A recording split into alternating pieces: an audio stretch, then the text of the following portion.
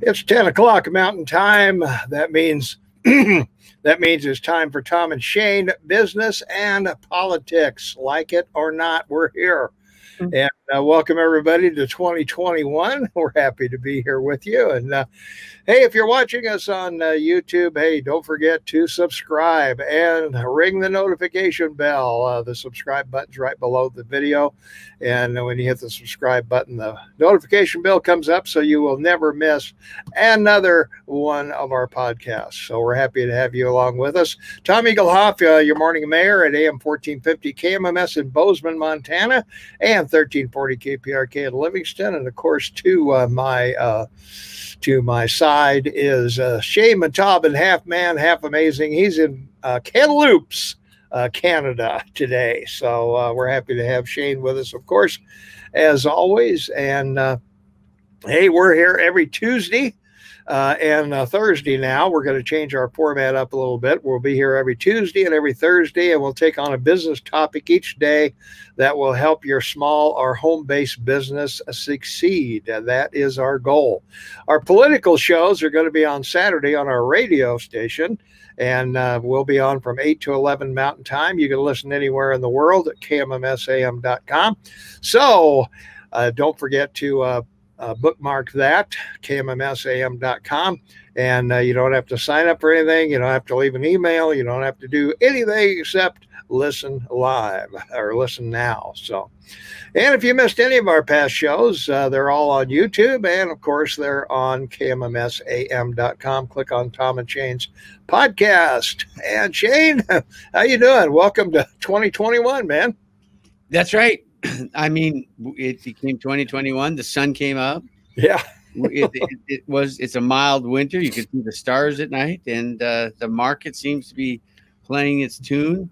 And fortunate for me, I get an opportunity to share with you where we're going to go with the market, where we're going to go with business, and be your guardian. I can't join Space Force, not Force, Space Force. Yeah. And some people might think it's a farce, but anyway. And as you know, President Trump has named the staff of the Space Force the Guardians. Yeah. So I've decided to take that pledge on. I'm not going to play that I'm an expert or a brilliant guy. You're just a guardian for you in the market, guardian for you in your business, and guardian for you with your money. So all right, there we go. We want to make it interesting. Yeah, that's for sure. Well, today we're going to talk about business plans, and business plans, for the most part, they do a lot of things, but business plans have two primary purposes, as you well know, Shane. They do, for one thing, they do is if you want financing, either from a bank or an investor or something like that, they're going to want to see a plan of what you're going to do. How are you going to make this business succeed? And so we're going to talk about the parts of a business plan, some questions you need to ask yourself. The other one is that it forces you to write down and think about everything. You know, if you're going to open a restaurant, what kind of tables are you going to have? How big are they? What chairs are you going to have? What equipment do you need? If you're a mechanic, how much business space do you need for how many cars can you handle at one time? So all these things, the business plan will force you to think about these various things. And today we got 7 questions. We've got 7 questions that we want to go over. And that will help you start your business plan. And we'll talk about more about business plans as we go along in the podcast ahead. So let's jump right in, Shane. And first question, of course, is who are we? And that would, of course, be what do you bring to the table? What expertise do you have? What certifications do you have? What education do you have? If you want to open a pizza parlor, it's probably a good idea that maybe you worked in one at one time.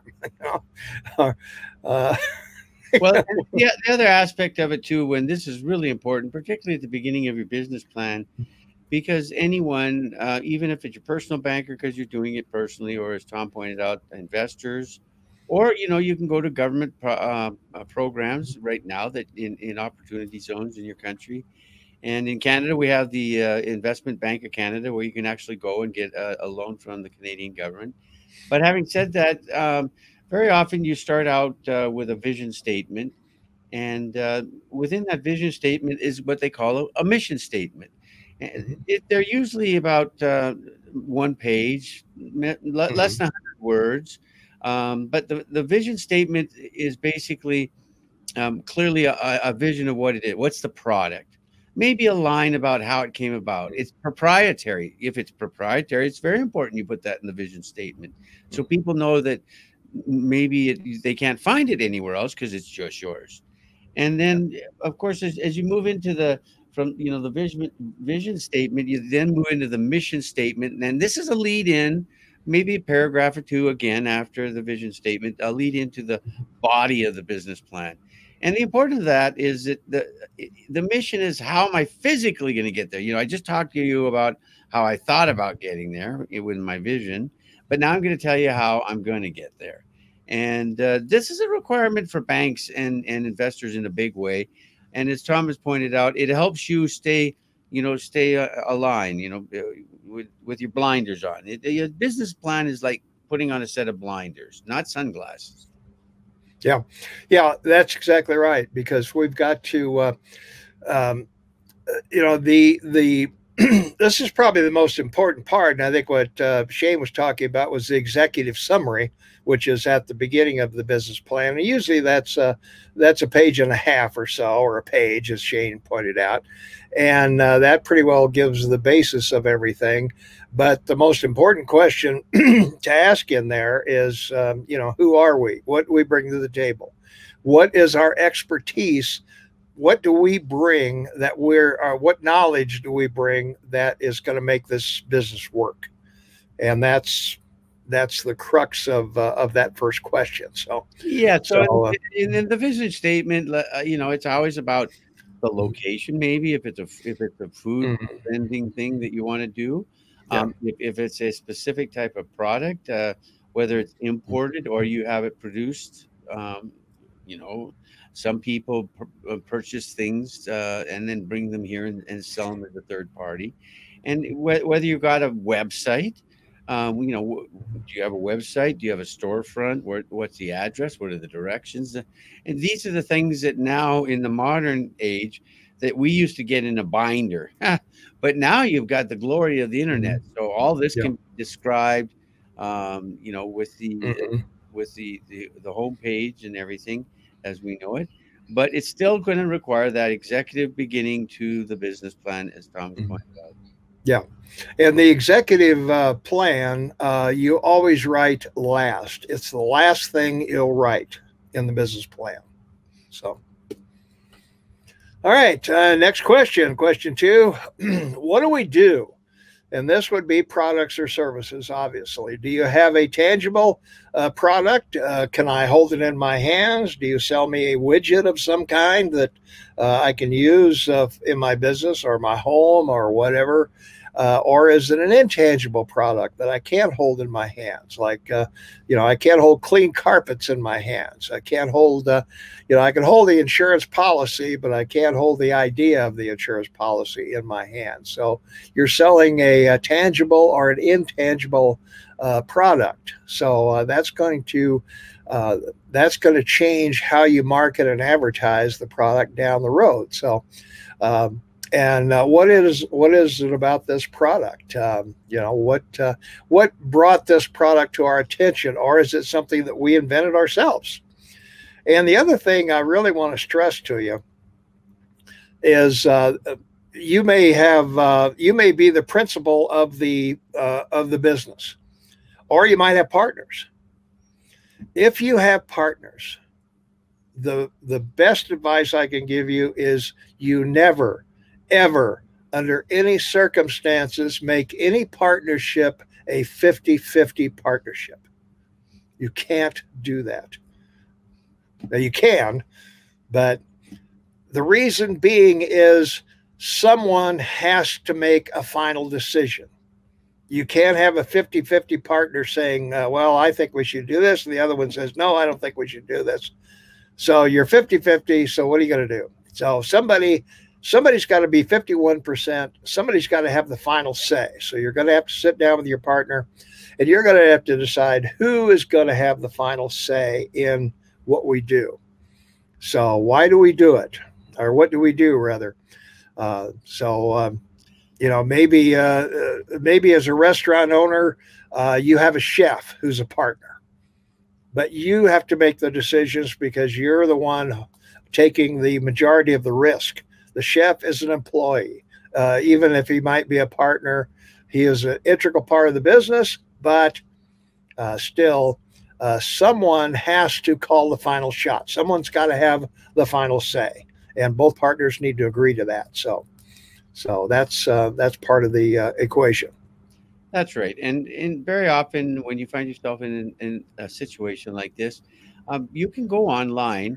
If you live in Canada, you can go provincially online and you can buy a kit for like $450. It's the same. I've gone online in the US within each state because you want to set up a state company. There's different types. There's partnerships, limited partnerships, and you should learn the one that you want and the type of structure you want to have. And as Thomas pointed out, you want to have control because when you set up a company, you set up shareholders and provide interest in that to the people that you think are important. But at the very beginning, until you have someone that has shown a willingness to work with you, participate with you, you really don't want to make anyone a shareholder until they've been with you for certainly a good period of time. 90% of restaurants close in the first year. Wow. Second year, 60% of the 10% left closed. So, before you start giving anyone away interest in your restaurant, you better wait 10 years or 2 years, excuse me, as an example. The other thing too about, what we do here is important for you, again, for yourself to remind you and people you show your business plan to, what the competition is. You always, now, whether you're going to open up a pizza store, which is the most popular fast food in America, by far 10 times greater as far as sales as the rest of the fast food industries in the U.S. So they're like the coffee shops that you've seen of the Starbucks age, where you could have several pizza places on the same street, but you need to elicit the willingness to put something about your competition on the street. Like, there's 4 or 5 competitors on my street, but I think I might make a better pizza and I'm going to sell it at a better price. And so you have to draw this interest with regards to your business plan. And on those sad and sorry days, you want to get your business plan out and read it. It's always a positive thing to lift you up and give you cause, because it can be either a very long journey or a short one. Yeah, that's for sure. All right, let's see. Moving right along, of course, as we are wont to do. Of course, got to get these things in here. Question number 3 is, why do we do it? Why do we do what we do? Well, apparently, we've seen a need for the product or service, and the other thing we need to talk about briefly is, and I say this no matter what's going on, it's never a bad time to start a business. There's never a bad time to start a business. Now, you might say, well, Tom, we're in the middle of things are bad. Nobody's working. What's going on? And well, I will tell you, if you have a product that people want, they will buy it, no matter what the conditions are around you. They will. There are things we all need, and we go buy those things. We buy food. We buy. If the car needs repair, we get it repaired. So if you have a need of a product, and you supply that product, then people will buy it. So don't think that this isn't the ideal time to start a business, because it is. Because if you have a good product, people will move heaven and earth to get to it. So, and the why do we do it is always an important aspect, because that's this is the motivator for you as the individual. This is the motivator as you, the owner, the proprietor of your business.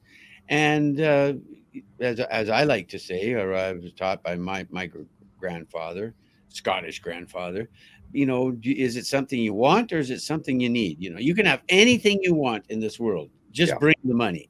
Yeah. if you've got the money, you can have anything you want. If you want a yacht, go for it. So if you have lots of money, you start with, do I want it or I need it? But if you're everyone else in the middle class, wanting to move up into the upper middle class or in the lower upper class, then it's, do I need this? So you have to try to make a decision of the product you sell. Is it something people will want to buy because they want it, or is it something they'll want to buy because they need it?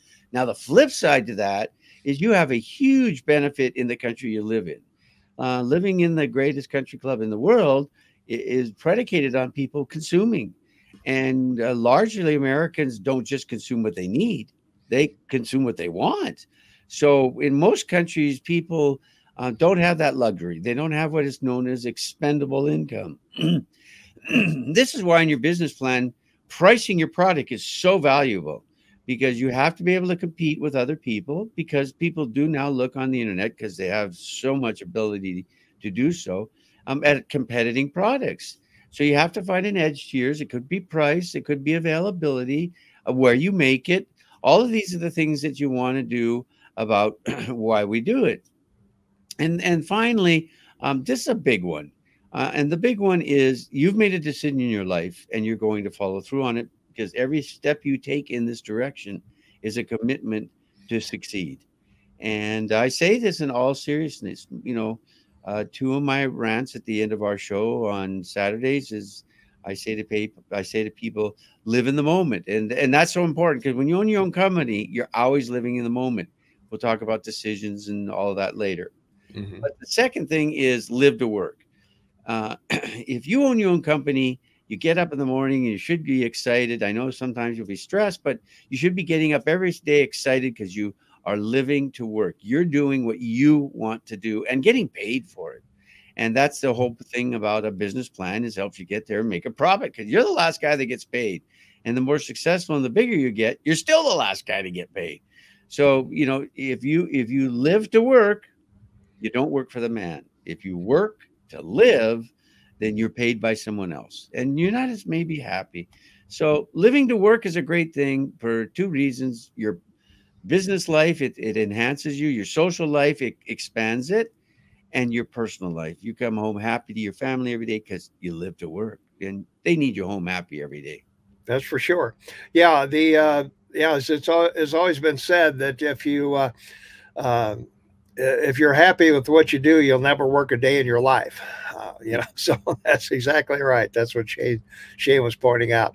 Well, the next question is, who do we do it for? Who do we do this business for? And of course, that's our target market. And this is really tough, because Shane and I went through this during this podcast.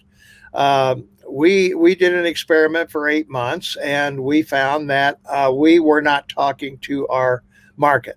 So we're trying something else, that we're trying to talk to a different market, so that we hope we know more than they do. And that's why they're here, to find out what we know that they don't know.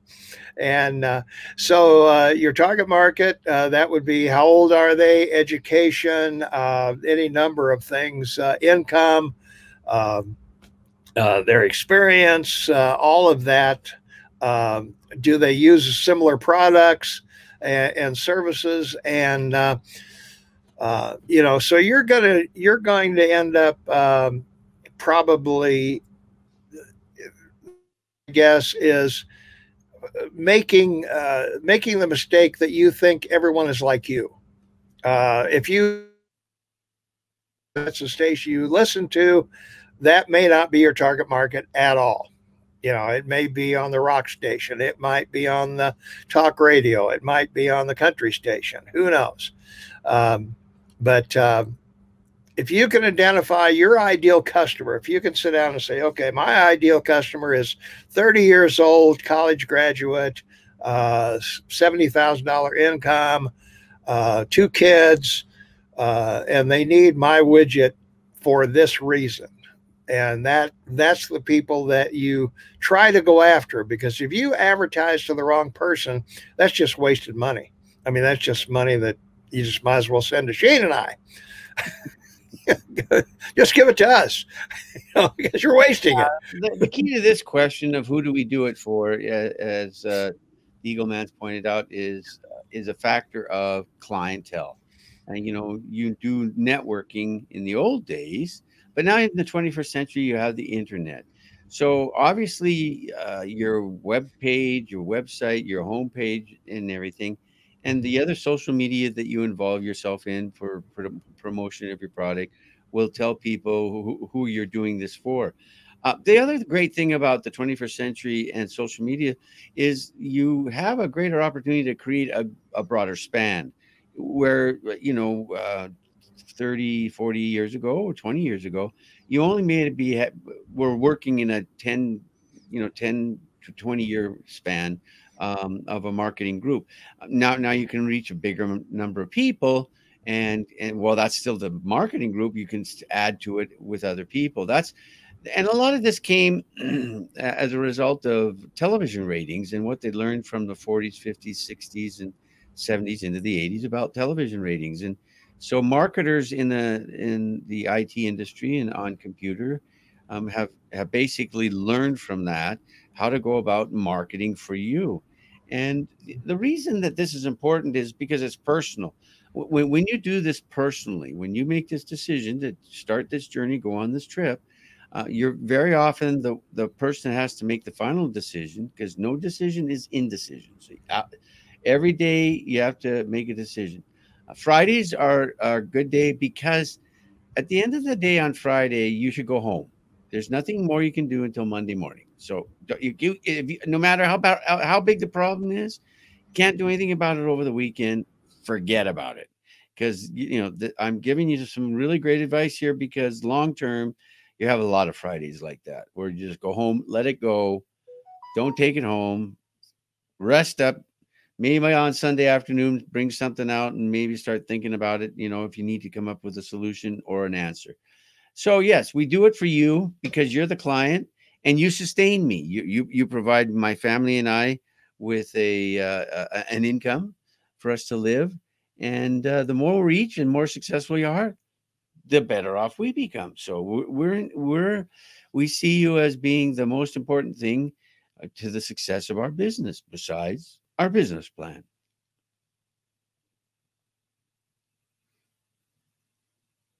And I think Tom is frozen up, so I'll keep calling and hopefully he'll come back.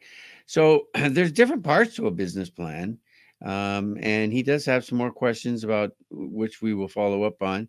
Aside from the corporate vision statement and, what I mentioned before about the mission statement in the summary at the beginning, you then find yourself looking at three areas of the business plan that are very effective: financial statements, income statements, and a marketing plan.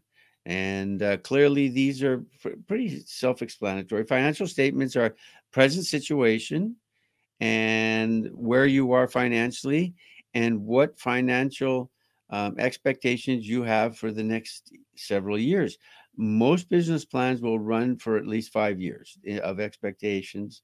Certainly, if you're in the IT industry or you're looking for outside funding because you think it's going to be substantial to develop something, you're going to have financial statements into the future of at least 5 years to show the type of growth you're expecting.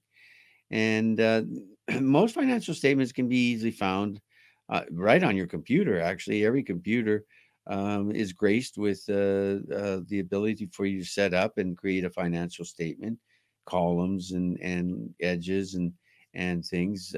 It's, to begin with, if you've never done it, it's a bit of a time-consuming project, but it will carry you through, and you can find lots of information. And we can talk specifically about those as we move through this process. The other issue that you want to look at, of course, is your income statement. Now, the income statement is now expected sales, so that you create and you launch your project knowing I'm going to spend this amount of money between now and 6 months from now. I'm going to have this much money for everything that I need, product, wages, manufacturing facilities, everything that you're going to need, and then what the income's going to be once you start selling this. And these again are straight. It's a straight numbers, and you list these things on the left side of the income or a financial statement that you break out, and you follow through again for a term of 5 years. Some people will do it for 10. 5 years is about a good average. And then you follow that up with another flow sheet, and that's the marketing plan. People are always captivated the most by how are you going to best sell your product? Like, how are you going to go about marketing this product? Because every product, new or old, and people have sold old products with new ideas. It's just a matter of where you can produce them, and that becomes a major part of the whole overall business plan that we're talking about. Where am I going to produce this, and what's the specific cost of that? And that becomes the whole issue, because well, people have consumable income for their managed lifestyle of what they need, for expendable income of what they want. You if it's a want, if you're selling something you want people to want, not that, then it has to be viable. It has to be something that they're going to look at and say, boy, this above anyone else's, I'm going to buy.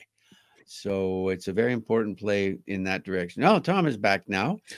Stupid internet. It sucks here. Yeah. Okay. Well, he's out of the freezer, folks, and Yeah. So back in business. Oh, geez. Where we live off here? Why do we do it for them, right, Shane? I think that's our next question.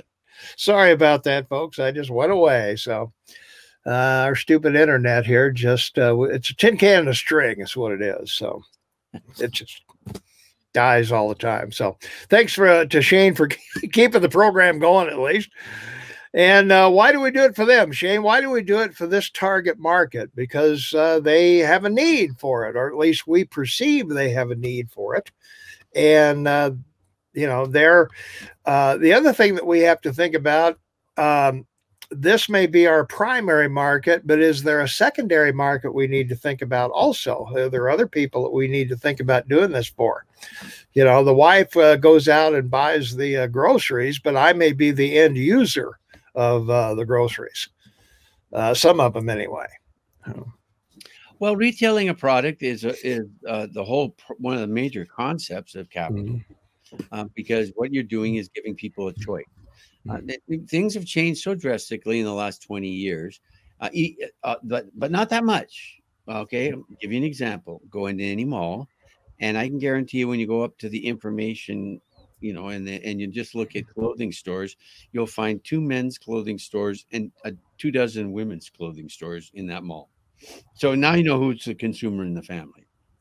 Now, this has become a long tradition because of consumption, being a consuming nation.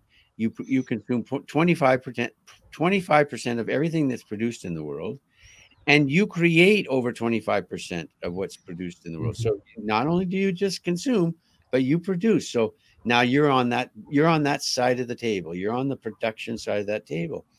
And as the Eagleman rightfully stated, you want to find a product that people will need. That's a bigger plus, and not that what people want, but that they need. And this is why the guy that invented the toothbrush made a fortune, because people use it every day. Soap is the same. Detergent is too. But of course, unless you're really geared up to something like that, you find it really amazing. Although you look at gum, 30 years ago, when they discovered they could use oil to produce gum, instead of having to produce gum from the jungle, and it was just a chemical process, it changed everything. People don't even know what they're chewing is gum. It isn't gum, it's oil. But yeah, It's the way it goes. That's a perfect example. Mm. So we're doing this for you because we think we're smarter than anyone else out there, and we've got something better that you're needing or wanting. And that's an important idea. This is the big banana, baby. Why do we do it for them? Oh, by the way, you're doing it because you live to work, Yeah. and you want to get paid. So you're also doing it so that they will buy your product so you get paid. So that's right. Yeah.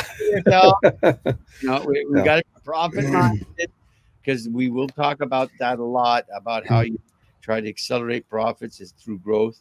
And you don't want to be too successful and collapse. That's happened.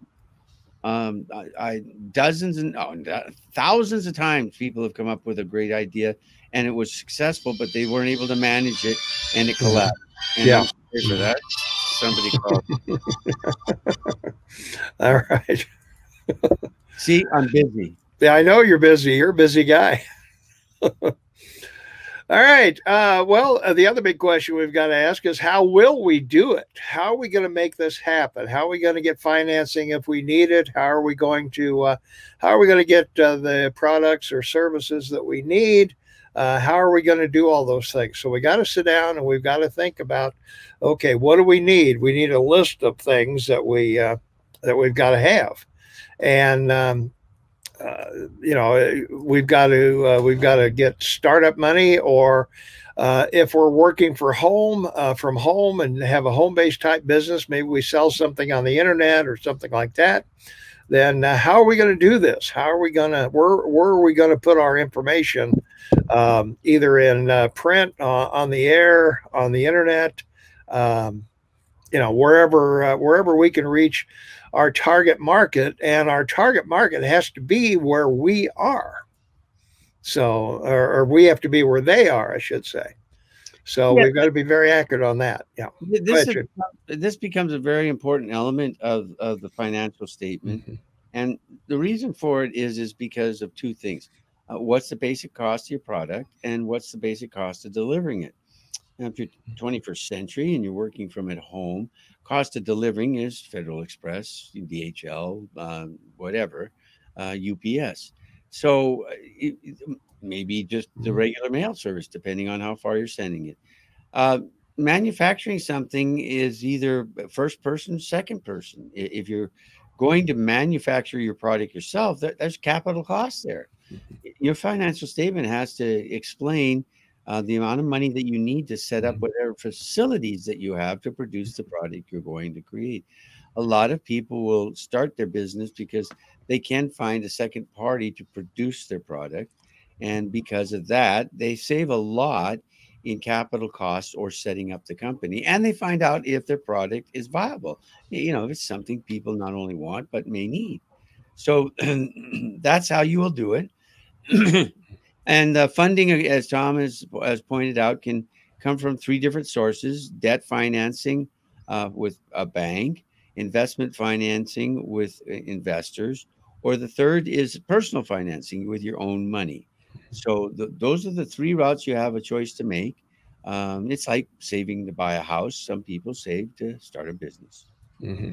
Yeah.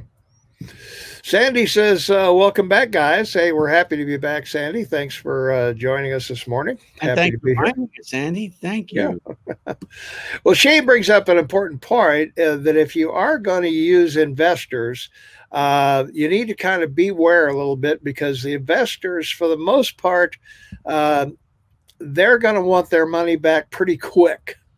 They're not looking for a 50-year investment. They're going to give you startup money, and they want that money recouped pretty quickly. And as a result, for putting up the money, they may want a decision-making share in your business. So you need to be careful if you're going to use some types of investors, because they can make it hard on you to succeed, and maybe their timeline is much shorter than your timeline to get your business to the break-even level. That's correct. And when you're talking about second party capital, There are two.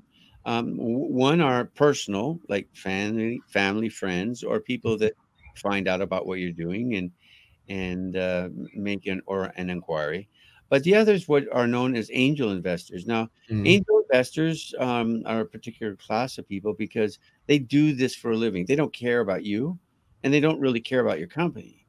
What they look at is the risk, and they look at your business plan, your financial statement, income statement, marketing statement, and they make a decision based on that and the risk of how much they might invest. Now, the whole key to this and the biggest sale to angel investors is that you're going to go public. Well, they know that they have to hold their stock for 2 years. So you've got a 2-year window with investors because if they have to hold their stock for 2 years before they sell it. So they're not going to give you a hard time. This is your window. You have a 2-year window. This is your window of opportunity with what you're doing because I'm going to repeat it because it's real important. They can't sell. But after they've held your stock privately as an investment under the SEC rules, once you file and go through the process to become public, they're now eligible to sell their stock on the first day of trading. Oh, now that becomes interesting. What did you just say? Now you know why you see these issues on new IPOs and the prices they're set at supposedly. Oh, we're going to the market at 25. It opens at 62. Right. Sure. Well, there's a game that's played here, and it's called Who in the Angel Funding, the Safe Angel, yeah, right, funding group who's been around for 2 years gets out first, right? Because they're going to be gone, okay? They got in at the beginning, they're first in and first out. That's one of the lessons here. That's for sure. Yeah. So you need to be really careful of that. IPO is initial public offering, by the way, for those of you who don't know what that means. That means when you go on the market, if you do, it may be a while before you do that if you're a small business or a startup, which is kind of what we're talking to today. And our last question, Shane, what will keep us from doing it?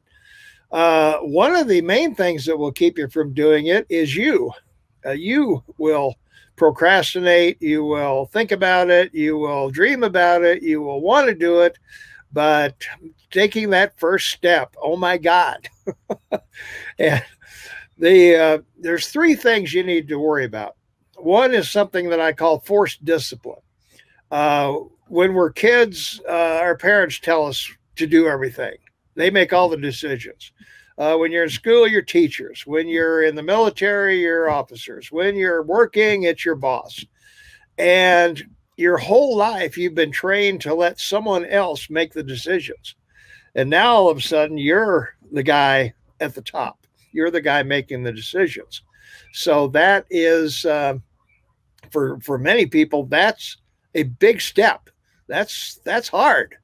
Because you don't have anybody to turn to and say, what do I do? Boss. Well, boss isn't there. You're the boss. Second thing is getting advice. When if I want to learn to play golf, I'm not going to ask a bowler how to play golf. I'm not going to go down the bowling alley and say, hey, I need to learn to play golf. So help me out here. Don't take any advice from anybody who's not qualified to give it. Don't ask the guy on the bar stool next to you, what do you think about this business idea I have? That person isn't qualified to do jack. And also your parents. Your parents have no idea what you're thinking about. If you wanted to put out a new video game, it's very doubtful your parents would yeah, now you're talking. Finally, you're getting some smarts. I don't think so. So whoever you're talking to, they need to have some expertise in what you're doing. So if you want to start a pizza parlor, go down and, drive three counties away and talk to a pizza owner, in some other county and ask them, hey, what are the issues here? What's the problem? What do I need to think about? So, and The last thing is vision. Vision. When you have children, you don't think of them at 25 crawling around on the carpet, chewing on the coffee table. You know, you think of them as adults, and everything you do from birth to them leaving the nest is to prepare them for the world. And the thing for you to do the very second you decide to start your business is to sit down and imagine it's already there. Imagine it's already there. Act like it's there, walk like it's there, talk like it's there. You know, if you need incentive, go out to open houses and touch the house you want to own. Go down and test drive the car you want to drive. Put yourself in the shoes that you're already successful. And that's great advice, I think, for anybody who's starting out, because you've got to put yourself in the mindset that success is not an option. It's not an option; it's a requirement. That's right, and it's one of the great aspects of life is being able to make choices. And what you find out, and I raised my children and told them until they were 18 that there was some choices that they wouldn't have, and that their mother and I would make choices for them. And so the point was to teach them about choices and how to make them. And as they got older, they got to make more and more choices. They start out simple. As an infant, you make choices about smells you like, things you like to see, and then as you get older, you like food you like, and these type of choices. But I also warn them that by the time you're 18, you can make all the choices you want for the rest of your life, because I'm out of here, baby. I'm not the one paying your rent anymore. I'm not the one, feeding you and clothing you, except by gifts, or when you visit. If you're kind enough to visit, we'll gladly feed you. We'll gladly help you out and go shopping and so forth. So, when you get into your 20s, the 20s are the decade of life of me, my, and I. One of the most important things you need to learn about when you're alone in that first decade of your 20s, which actually is the best decade of your life, is decision making. Decision making becomes ultimately the most important thing. It's easy to make a decision to work to live, and that is working for someone else, because they just tell you what to do. But if you're going to live to work, you have to make decisions constantly. Okay, so what are the things here? Two things. No decision is indecision. What do I mean by that? Well, a decision basically is solving a problem. So you have to learn how to solve problems. The downside of that, you might make a bad choice, but you can't have any regrets. A good developing company with a good leadership always has people that have no regrets about the decision they made the day before, even though today they found out, oh my goodness, if I known this yesterday, I wouldn't have done that. That's great. You learn something. You learn how to succeed by failure. The greatest men in the history of the United States and Canada, as the premier first countries in the world, have had great failures of men that have gone on to do huge and amazing things. And occasionally we'll talk about a few of them as we enjoy this time with you. So right now you have to learn that in this case, how do you succeed? No is not on your list. No, I can't is not on your list. I can't isn't on your list. It's I can, yes, let's get this done. How do we solve the problem? You can do it with the people around you. That's why you have them. And you can do it with other people you can get advice from. They will gladly give it to you. And boy, people that invest in your company, they'll give you a lot of advice. Because remember, they're risking something too. So they got meat in the game, baby. The dog's afoot. Yeah, that's true. I want to repeat something under this one too that I talked about earlier, and that was if you have a partner, one partner's got to be in control. One partner has to be 51%. And if you're a husband and wife, this can be kind of iffy, but if you're a husband and wife, make the wife 51%, because if you do any government contracts, she's a minority. and you may get some preferential treatment in bidding and things like that, because the government is required to do a certain amount of business with minorities. So keep that in mind. So, and when you're setting up your company, which we briefly talked about, and we will talk further about in the future, there's two choices you make. If you don't take the Egelman's advice, which is really good, but we're going to give you choices because you have to make them. You have to solve these problems. If it's a 50-50 partnership, you always want to include in the company's minutes and a board meeting and pass it, and it becomes part of the company's bylaws. And that is that unless both parties agree, you don't do it. So, Tom's right. It's a terrible way to run a company if you have to both agree on everything. But at the same time, if you're personal partners, that's the best thing to do, is agree on everything. Yeah. You shouldn't fight over it. Yeah. The second thing is that, and when you make allowances for other people to participate with you, that makes the decision a lot easier. So, in other words, if you have a partner that is intricate to it, but you keep 50%, and when you issue more shares, you make sure that the shares come out of his percentage more than yours. Like if you got to give somebody 5 shares, your partner gives them 3 and you give them 2. So yeah, these are the kinds of little tricks. And then the third issue that you have is what's called a shotgun clause. Now, a shotgun clause is an interesting concept. It was developed about 400 years ago. And what it states is that if we are 50-50 partners and I want to buy you your 50% out, I can come to you and say, Eagleman, I want your 50%. Here's 50 grand.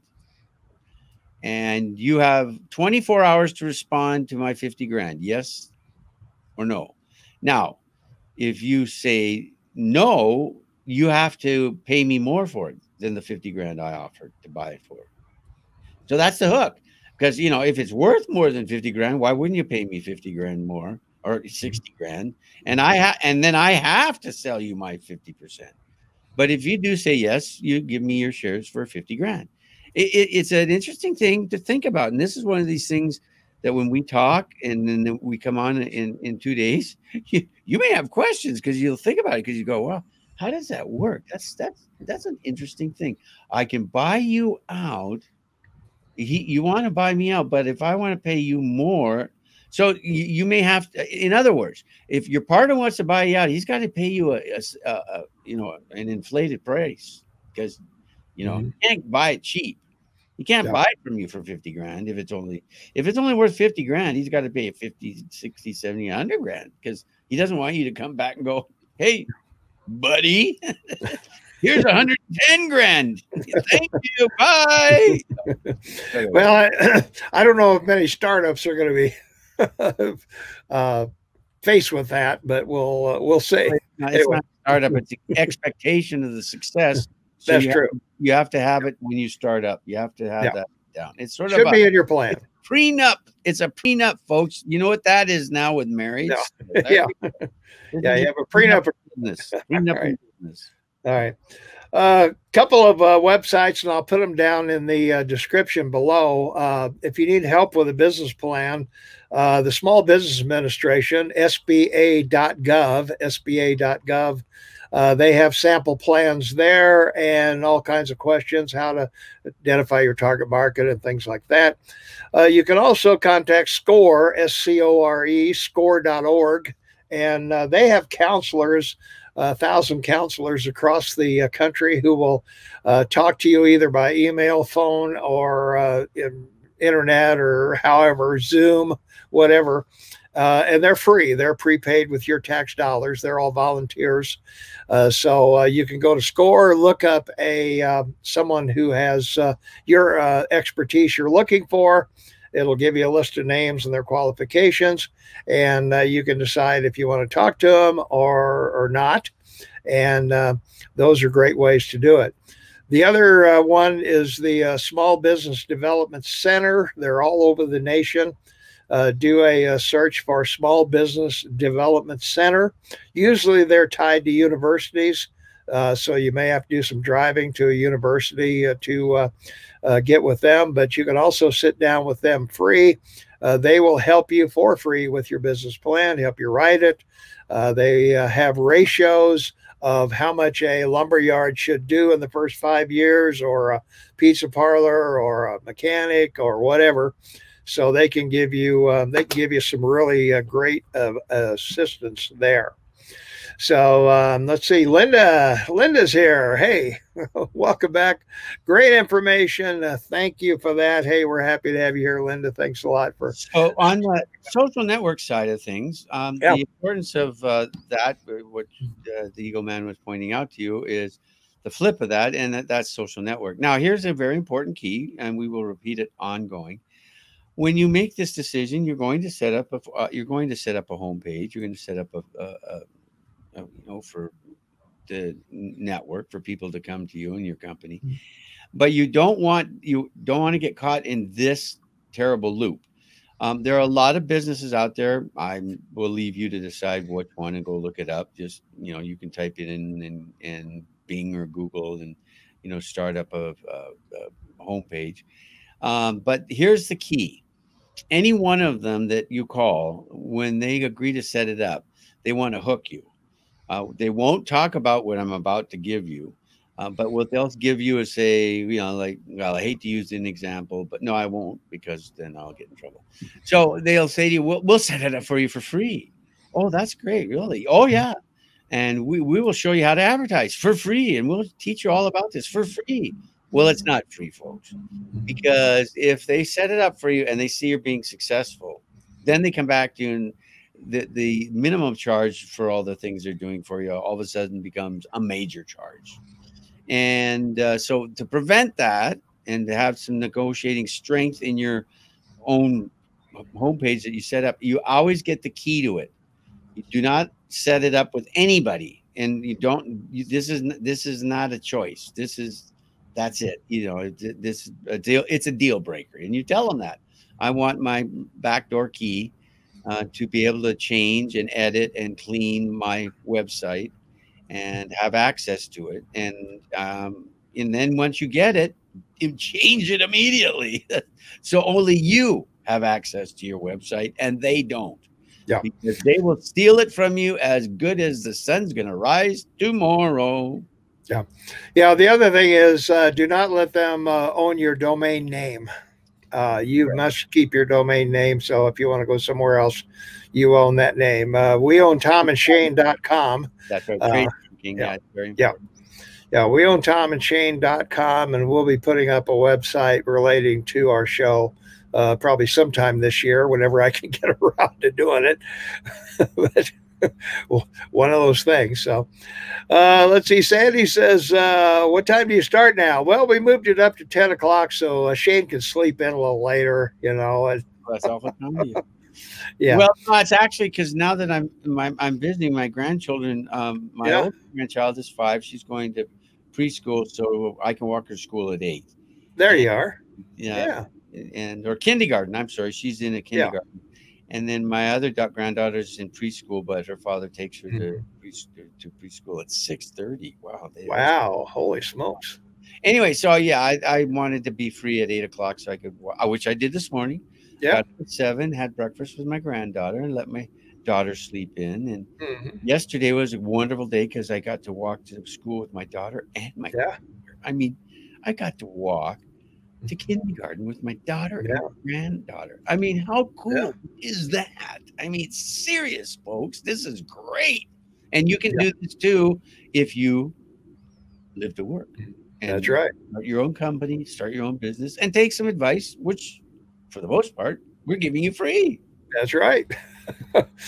Yeah, Russ says, don't let a company own your domain name. That's what Town Square Media does. They control it. Yep, that's absolutely right, Russ. Thanks for that, pointing that out. And that's why I bring it up, that,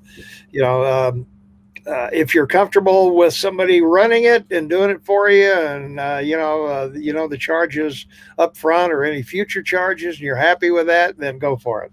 Otherwise, it's not There's plenty of pretty simple programs out there that you can buy and set up your own website. I mean, you learn the internet, you learn Microsoft Word.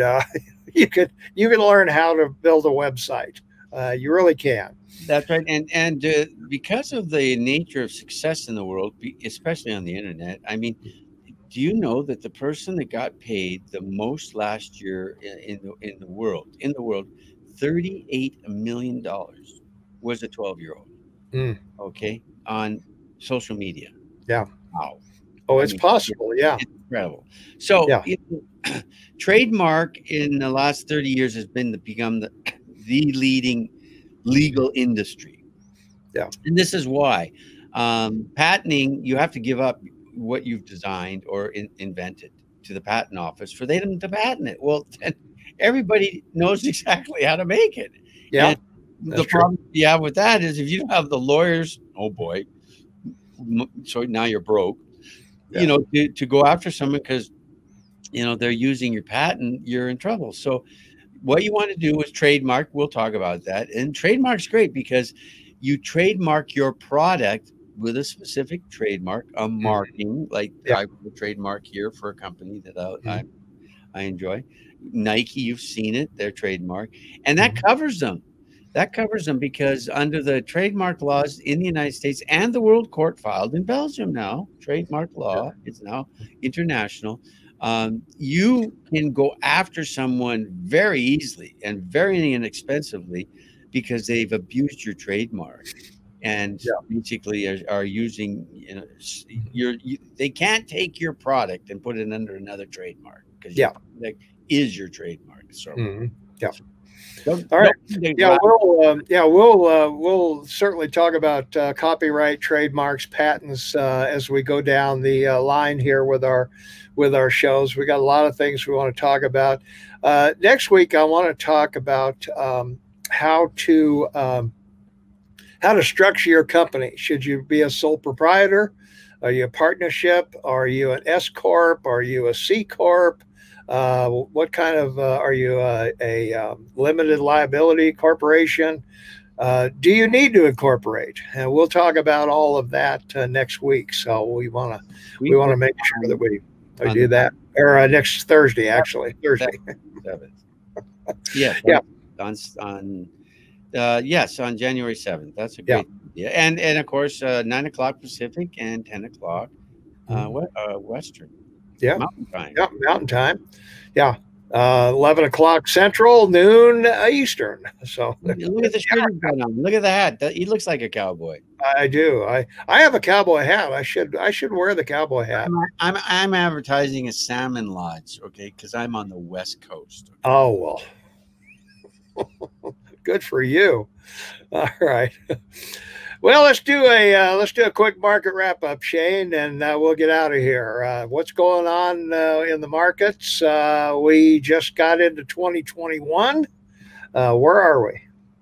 Well, the Dow Jones is speeding ahead, up 118 today, 30,341. Wow. Already this year, it's already down, showing 1%. So that's how strong it is. It's been higher. The S&P 500 is at 3,719, up 18%. And Nasdaq 100 is at 1,000, or no, 12,752, up 57%. Europe is pretty strong with the FTSE because things are working out in England with Brexit and leaving Europe, but most European countries are down. The DAC in France, the FTSE in France, or DAC in Germany, FTSE in France. But Spain's showing some movement. They're handling their viruses better, apparently. When you're looking at commodities, one thing we care about, of course, is oil. And, oil in Europe is $53, $49 in West Texas. Natural gas, 270. Got to stay over $2, folks. It's not profitable to get it out of the ground. So that's what we got to watch on that. And the only other commodity that we really like to talk about, because people always do, is gold at $1,949, up 740. And my favorite, silver, buy silver dollars, 27.49, up 27%. Exchanges, the U.S. Currency still showing some weakness. That's good because it makes American products cheaper everywhere else in the world, and that's what you want to look for. Big story already this year. I mean, we're only 5 days in, 32,000 on Bitcoin. So 3 weeks ago, it was at 20, and it's zinged up. It's up $459 today. So that's it. We won't go into the bonds because there's no change on the 10-year US bond at 0.96. And that's your market. It's 10 o'clock. Yeah. All right. Forgot to tell you to turn your girl off. I was either turn the chart off or her. I started wrong button. I don't know why you need her anyway. You know what time it is. You just like her voice.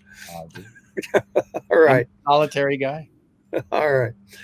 Hey, don't forget our political shows are moving to Tom and Shane Radio on Saturday, 8 to 11 Mountain Time. You can click listen now at KMMSAM.com and get those anywhere in the world. So we hope that you'll become a part of our political family over there. We're on the net, of course, at 8 o'clock Mountain Time on Saturdays. You can get up, have breakfast with us, and find out all the political leanings and everything like that. And if you missed any of our shows, they're all at KMMSAM.com. Both YouTube and Facebook posts are there. And if we do video, it's over on YouTube and Facebook as well. Our Saturday shows are not videoed, so they are audio only. And of course, if you're happy to watch us on YouTube now, don't forget to subscribe and ring the notification bell because we need subscribers. We need subscribers. We need to get to 1,000 subscribers and 5,000 or 1,000